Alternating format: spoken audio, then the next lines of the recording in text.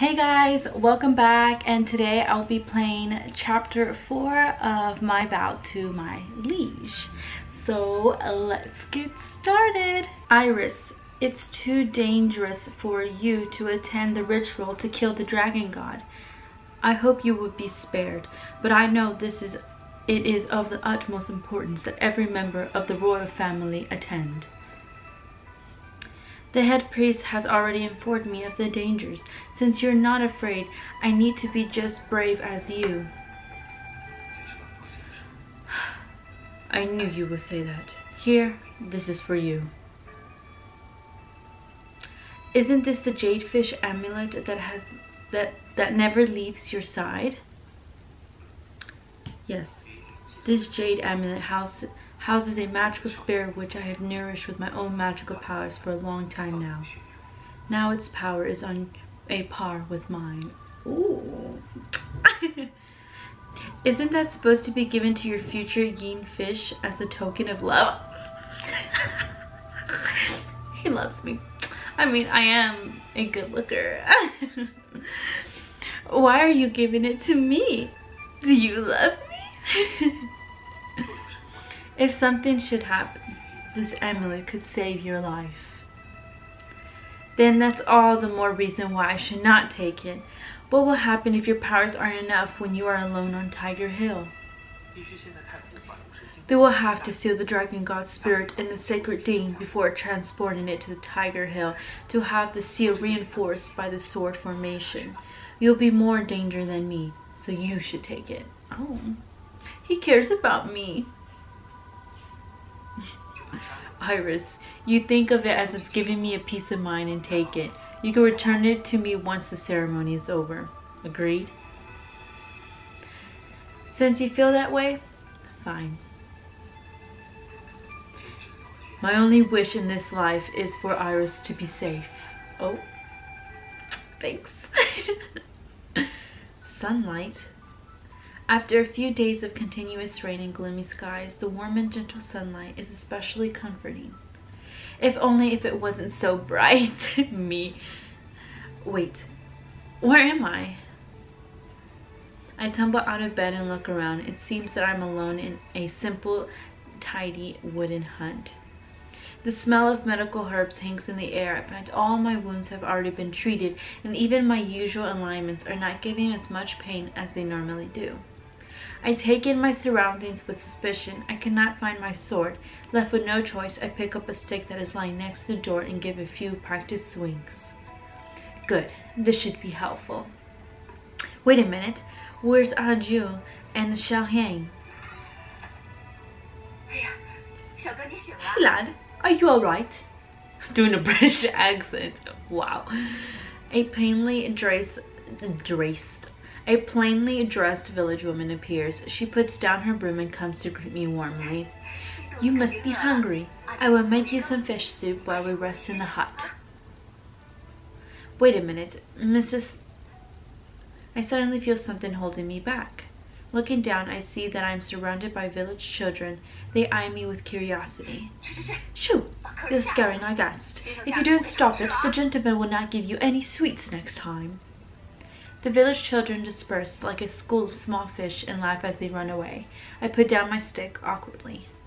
Yeah, I'm not going to swing at kids, so I'll, of course I have to put the stick down. Mrs., can you please tell me where I am? This is ZiXu village. ZiXu village. Is there a doctor by the name of XiShi here? Lad, this is Mr. XiShi's home. I'm like, what? What? It's a little trashed down. I mean, run down, but it's okay looking, I guess. I'm kidding.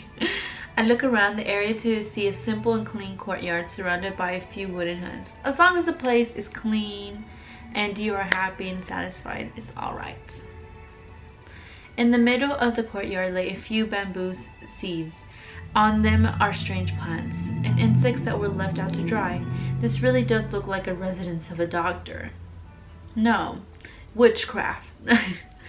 The village woman continues to explain.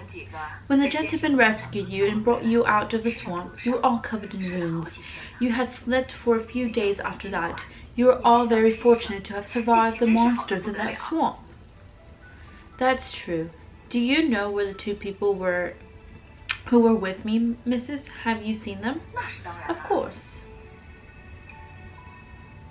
The village woman takes out a piece of cloth from her pocket and hands it to me. This was that the young man asked me to pass to you. He left the village yesterday morning. Anxiously, I unfold the cloth. On it is a message from GouJian. Iris, I am going to the border town to look for the others. Please trust me and wait for me here. Ajun. As for the little girl, I cannot explain it. You better follow me. She better be alive! The village woman brings me out to the hut and takes out a bunch of keys. Did he lock her up? Although there is nothing to steal from this poor remote village, we were afraid that the village idiot might do something stupid. We had only meant to protect her by locking her up. Sure. She unlocks the door while apologizing to me. Where's their strings? Are those like the strings, like when someone like touches it, it kind of like notifies the person who's watching that there's movement going on? Probably it's those. It is dark in the hut, and after my eyes adjust to the darkness, I agreed with the shocking sight. Xiaohan seems to be floating in mid-air. Oh my gosh, an exorcism! Her arms, which had been curled tightly in front of her, are now lying by her sides. This ominous dagger that she had been holding is also suspended in mid-air, and now is dangling tipped down directly over her heart. If it falls but a few inches, it will pierce her heart. There is a bird engraved on the dagger with gem for eyes, and it gleams sinisterly. It feels like if it was trying to read my mind. The village woman suddenly pulls me back, and as I am about to take a step in, she has a lot of strength for someone so petite. Me. Her one yang forces me to take a step away backwards. Be careful. Don't go in or you will bump into the strings. Strings? Is it then that I notice something shiny as it reflects the light coming in through the door? It is one of the many strands of silver string that are tightly strung all over the hut. It is also these silver strings that are holding up a girl and the dagger, making them look like they're floating in mid-air upon first glance. The gentleman has instructed that no one should touch these strings before the girl wakes up. So wait, is the string holding up the girl? Did I read that right? And if it is, why? What? I'm confused. Saying this, the village woman locks the door and hands the keys over to me with a smile. He also said that once you have awoken and have seen this, I should hand the keys over to you. Feel free to look in on her, but please don't go in. Thank you, Mrs. And where is Mr. ZiXu? He went to the river to wash his herbs. Oh, sorry. British accent. If you take the footpath down, you will see him on the left. Thank you. After thanking the village woman, I turned around and ran out of the courtyard. Come back quickly. Don't forget to finish the fish soup. It is because I feel well rested, or because the medicine he gave me was so effective that my body feels as light as a feather. It has been many years since I felt this way. Even my heart feels like it was soaring, or it was beating fast, because you saw the love of your life. Now that is the tea. The footpath goes downhill, and I can already smell the faint scent of water. Good thing it's not blood, because every time she always scents blood. Oh, wow. Hello. Suddenly, a thought crosses my mind. I slow down my pace. My life starts to flash before my eyes, as if I were on the brink of death. Everything that happened in my past feels so unreal. Although I cannot deny that we are indeed saved by a man named XiShi. Visions of a man dressed in white while standing amid that black swampy water came to my mind. I cover my mouth in amazement. Girl, I wasn't amazed. I was awestruck. I was whiplashed. I saw the man in my dreams right in front of me, girl. You better be feeling more than amazed. It's not possible. This must be the illusion that one has before they die. Ever since the nightmares about what happened to Lake Tai began, the image of that person keeps appearing in my mind. That must be why I'm seeing a vision of him as my rescuer. That must be it. After all, when I went to the sword pond 5 years ago, I saw the place filled with dead bodies. Among them was it? As I tried to piece the past events together in my mind, I became more and more confused as to what really happened. Amid the chaos in my mind, one assumption seems clear. If only that person were alive. I run like the wind to the riverside. I'm running to see the love of my life. Next to the old tree that is half submerged in water, I see a familiar figure with his back turned towards me, his head lowered. He's staring at 2 mounds of dirt that are under a tree. I hold my breath and slow down my pace as my vision begins to blur. In front of me is a man with hair fluttering lightly in the breeze. He carries with him an air of gentle dignity, just like my childhood dreams which have disappeared and have never returned.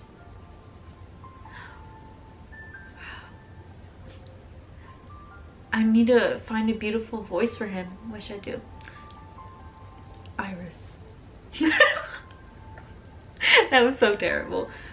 Iris.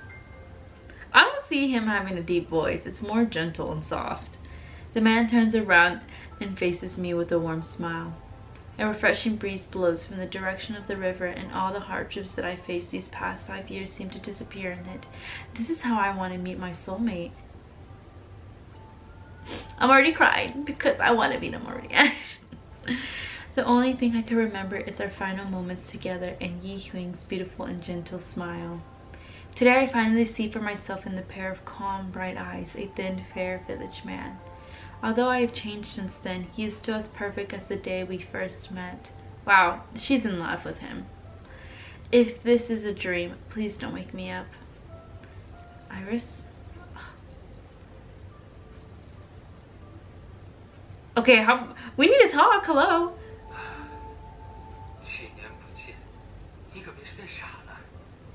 Yeah, his voice is very soft and gentle.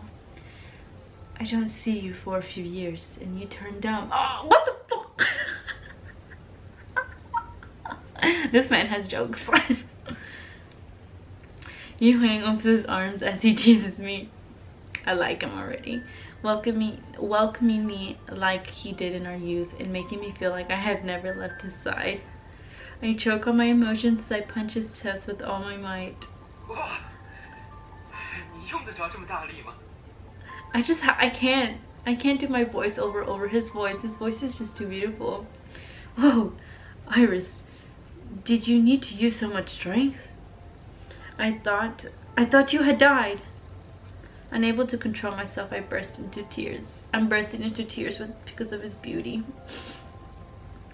Lost in my anger, the turbulence of many mixed emotions turns into a violent storm within my heart. Suddenly, I am taken back 5 years ago to the bloody event that happened at Lake Tai, seeing the ground at the sword pond covered with flesh, blood, and corpses. I had torn my vocal cords with an ear-piercing scream. I had once thought that killing the dragon god would be well worth the sacrifice, but little did I know the price would be so heavy.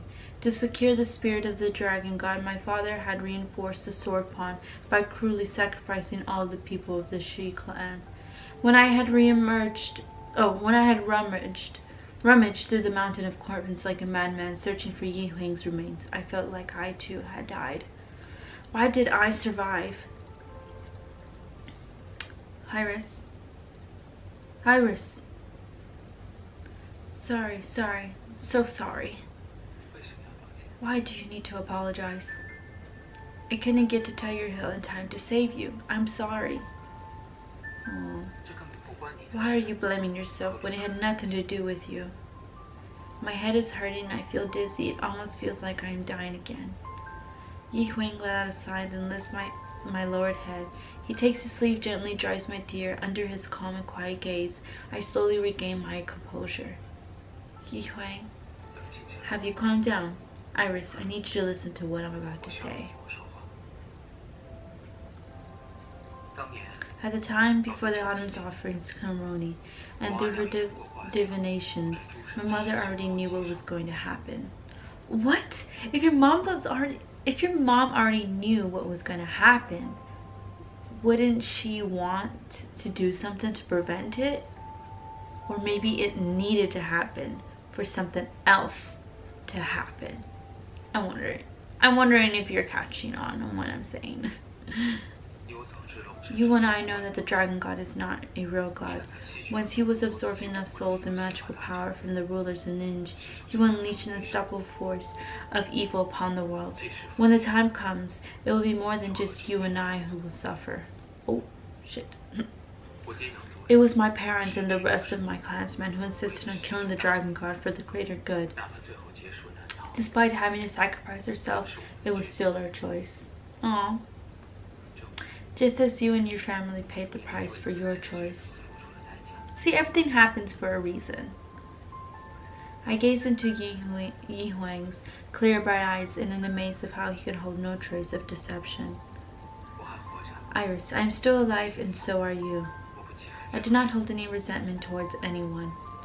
I am speechless, but I know that everything he has said was from his heart. Yi Huang has always been a generous and broad-minded person. My torrid emotions finally calmed down as I sobbed and rubbed my nose. I see Yi Huang sleep with embarrassment. It is now messy with snot and tears. Yi Huang waves his hands in the action of casual dismissal. I thought you were going to cry until you died. What a dumb thing to say. I start to laugh and Yi Huang joins in laughter. With everything that happens the day at the sword pond, how will you manage to escape? My mother couldn't bear the thought of me dying if something terrible were to happen, so she secretly arranged for an elderly man in our clan to fake my death and sneak me out of Ninj. Nice going, Mom. We then changed our names and moved here. This is how I became ZiXu. So I see.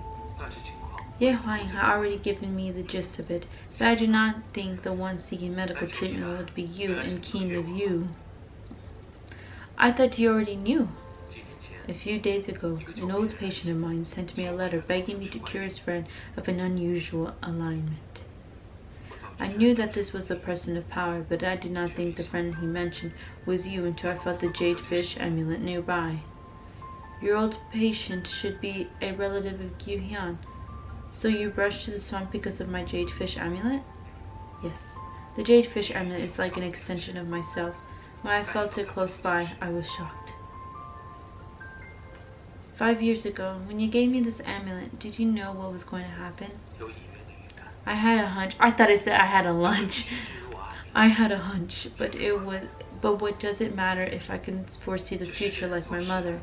People are unpredictable, and the future is never set in stone. Ain't that the truth? If I were to predict the future, I would tell people, hey, it's not set in stone. It could change. People's motives and I don't know, perception changes over time, so the future is not set in stone. That is true. It never stopped my father nor I from trying to break the sacred vow, not even when we knew that it would be as difficult as becoming a god. Let bygones be bygones. True. You really don't care about what happened? Yi Huang smiles as he turns to look at the earthen mounds beneath the tree. Oh, I think I skipped a verse. Damn it. Oh. Last year, the old man passed away. I buried him next to my parents' gravestone, and I came here to chat with him whenever I'm free.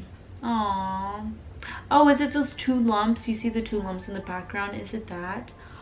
Aww. The dead are no longer with us, so why do the living need to chain ourselves to the emotions of the past? Damn, this is like indirectly speaking to me. And maybe you. I gaze at the two mounds of dirt as the river continues to flow endlessly next to me. It seems like I'm the only one holding on to all the hatred and suffering. While I don't want to be tied down by down by my destiny, I cannot escape its chains. If only there were more easygoing people like you in this world. And in my world. In our world. Mr. ZiXu, come quickly. Oh, come quick. Mrs. Zong. Oh, he's not British. The hut with the little girl and dagger is shaking. I'm coming.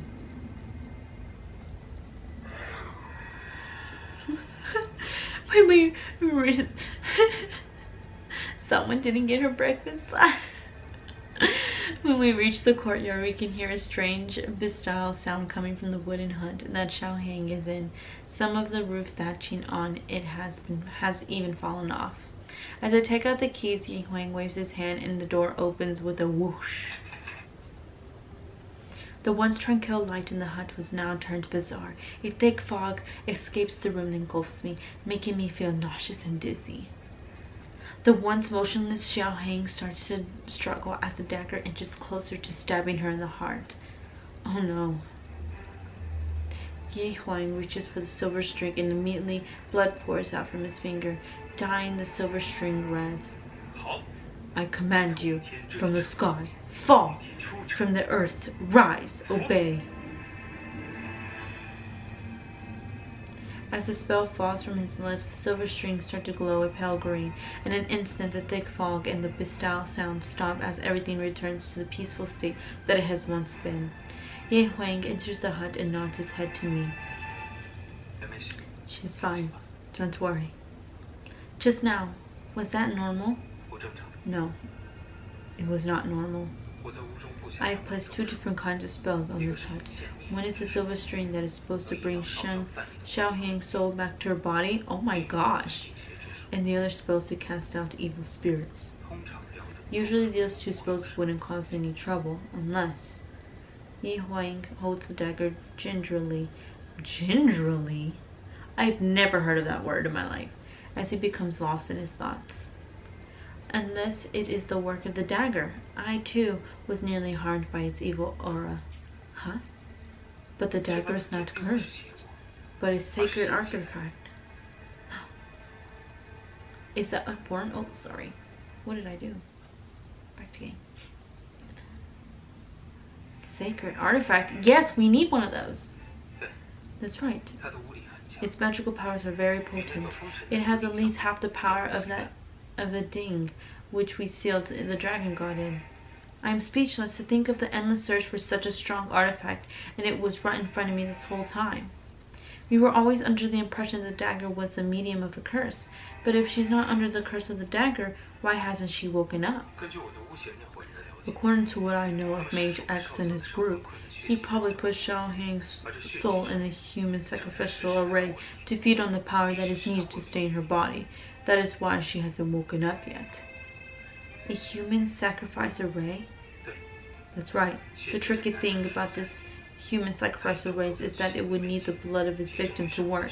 If we use force to break it, it would hurt the person's soul. If that sacred dagger hadn't been protecting her, Xiaoheng would have died the minute they captured her soul. So that's why the followers did not kill her? No, even if they had tried, they might not have succeeded. The dagger is like an amulet. They both contain spirits and would protect their owners. But back then the amulet protected me from the evil aura. If this danger is so powerful, why doesn't it help Xiaoheng? Perhaps the followers of the dragon god also paid a high price to breach the dagger's defense. From what Zhang Dan had told me, let me read that sentence. I'm like, my mouth is, the words are jumbling up in my mouth. From what Zhang Dan told me, it takes 3 lives. This is really strange. The followers must have known her real identity if they were after Xiaoheng specifically. But why are they still chasing her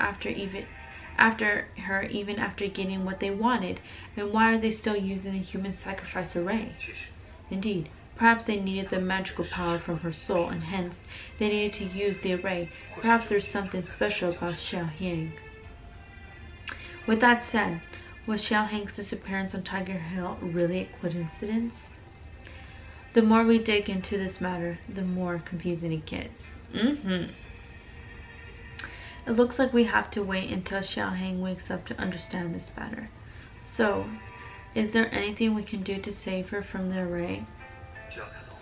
With the help of the silver strings, as long as she can amass enough power within her soul, with the help of those silver strings, she should be able to use her own magic to break free from the spell. Her own magic?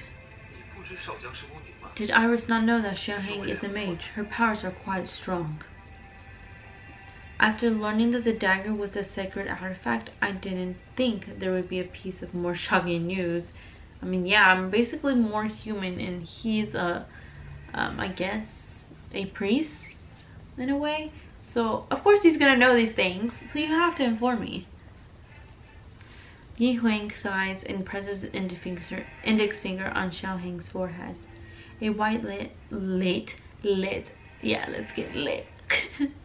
A white light emits from where he is pressing as the silver strings shimmer all around us. It is then that I realize that Xiaoheng doesn't look as withered as before. She now looks like she has simply fallen asleep. Her rosy cheeks stand out against her dark hair and fair complexion. Although she is still a little childlike, she is quite the beauty. She is beautiful, a powerful mage, and a favorite princess of King of Qi. If I was really a man, I would be happy to have tamed such a treasure. Although I have transferred some of my powers to Xiaoheng, it is only a drop in the ocean compared to what she needs. She needs her own power to break out of this. That said, it must have been an outside force that created the disturbance just now. Could it have been the Dragon God's followers? Should have been? Ye Huang must have felt that something was wrong as he wears a stern expression. What's the matter? Something has happened to the protective spells that I placed outside of the village. I don't understand what has happened, but I chased after him as he flies out the door. Oh shoot. Who's coming after us? We run back to the bank of the river.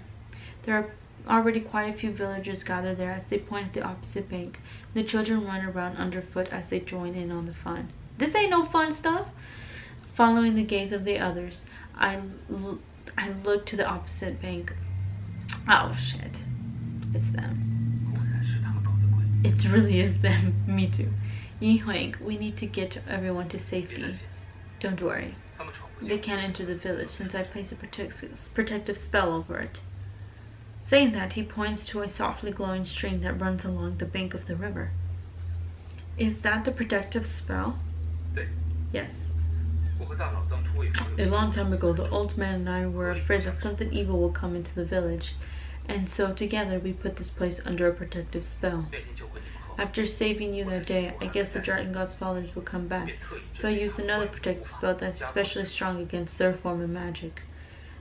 But they have a lot of people. Are you sure about this? Don't worry. The protective spell has been strengthened and nurtured by the power of nature these many years.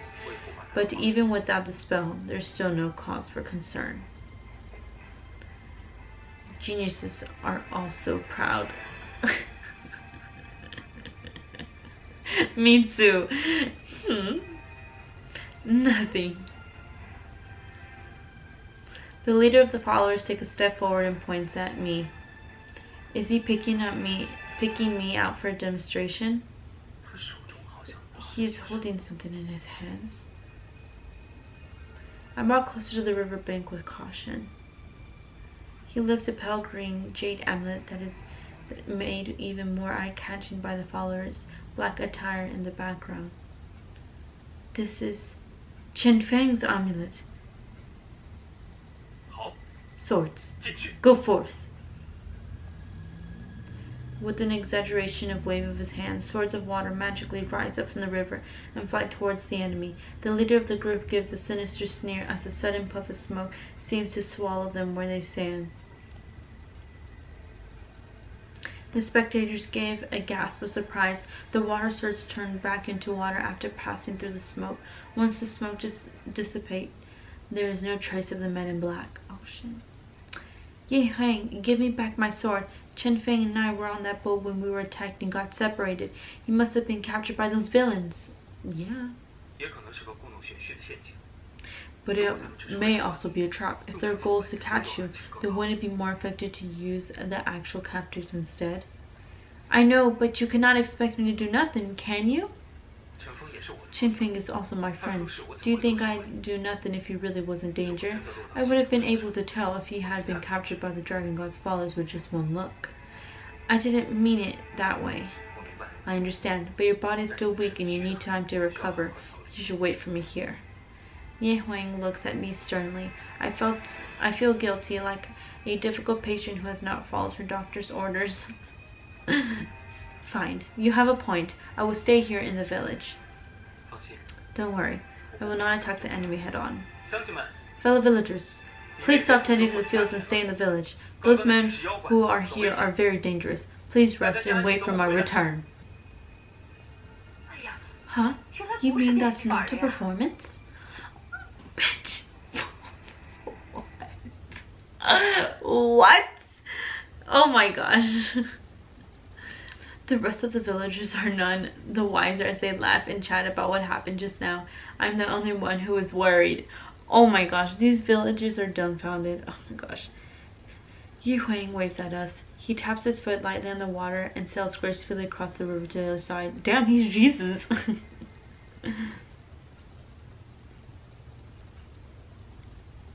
Inside the hut, I anxiously walk in circles until my head starts to hurt and I begin to feel dizzy. The waning moonlight is faint and the flickering candlelight irritates me. I've been listening to the silence of the courtyard since sundown. Mrs. Young left after watching the utensils. There are no masters or servants in the village, and she only comes to help me when she is free. That's nice. It is getting late now, and yet there is no sign of Ye Huang. Something is not quite right. Oh shoot, that kind of scared me. That sound. Could it be Xiaohang? Oh snap. I quickly take out the key only to find out there is no lock on the door, and an ominous red glow can be seen coming through the large crack in it. Looking through the crack, I see the dagger swaying right above Xiaohang's chest. The tip of the blade seems to be lowering bit by bit. Were they trying to lure Ye Huang just now by the riverbank? That was their motive, probably.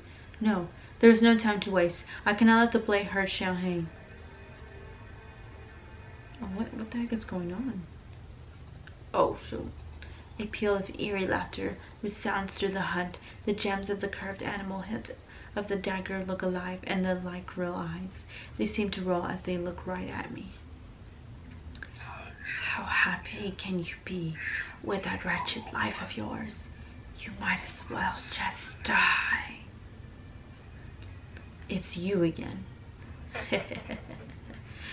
You can't even save yourself. How can you save others? Get lost. Me. She just says the 2 words. Get lost. Because of your betrayal, your nation will crumble and families will be torn apart. What? The red light coming from the room is getting more and more intense. The gems that are like eyes melt under the red light and drip down from the dagger like blood. The blood-like liquid drips into Xiaohang's body and turns into flames. The beautiful mage, the sacred dagger, the hut, everything is going up in flames. What the fudge? She's on fire. What?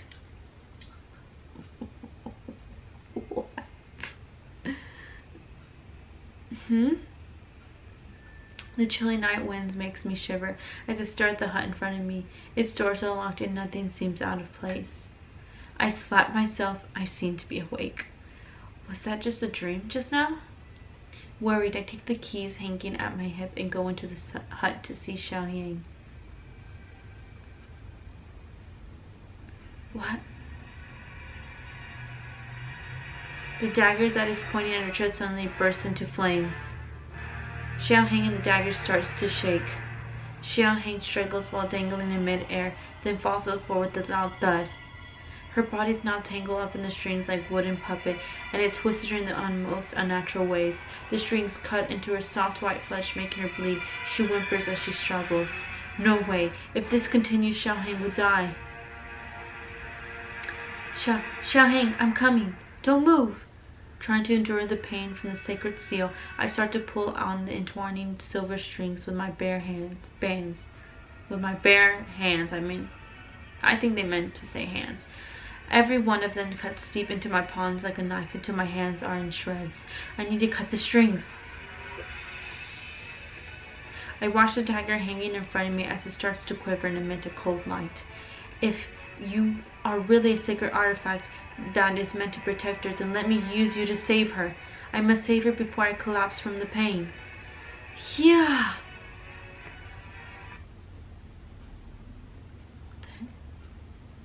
What's going on? Am I transported into the past? Still no words?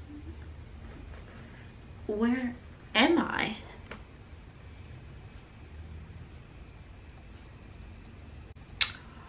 Oh. Alright guys, that's the end of chapter 4. Unfortunately, this is the end of the series for My Vow to My Liege, because the creator only allowed people who will film the gameplay to go only up to chapter 4 because they didn't want to spoil the gameplay for other players. If you're interested in buying this game, it's on Steam and I believe it's still $9.99.